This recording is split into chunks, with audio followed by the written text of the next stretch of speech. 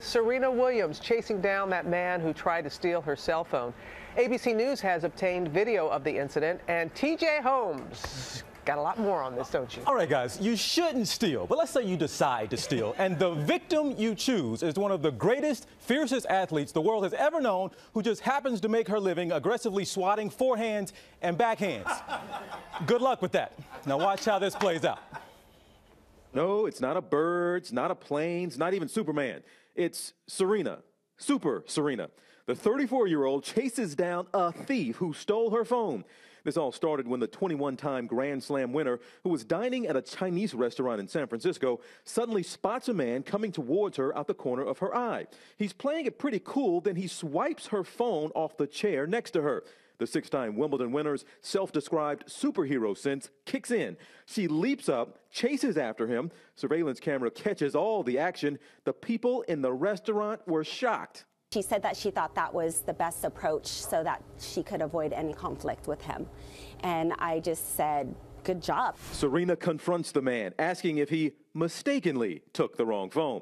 The thief hesitates, then sheepishly admits he did because it was, quote, so confusing in the restaurant.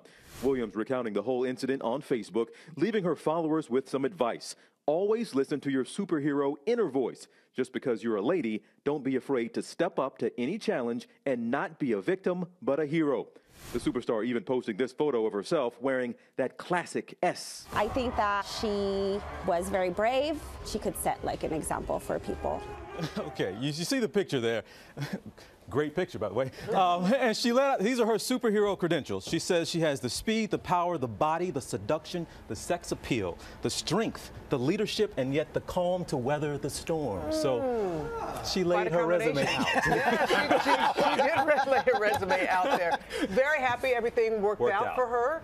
But what do authorities say you should do if something like this happens? A big but. Now, generally here, she was able to assess the situation and the level of danger. Right. But they will tell you, don't chase after somebody. Don't even fight back if somebody snatches something from you. You don't know who that person is, what they're capable of, and if they're even armed. Usually let it go. But guys, this is a cell phone.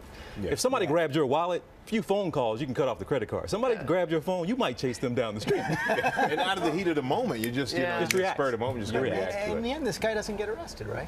He does not. We don't know what happened to him. We're trying to chase him down. Apparently, he's not too fast, so we should be able to catch up real soon. Thank you, TJ. Yeah.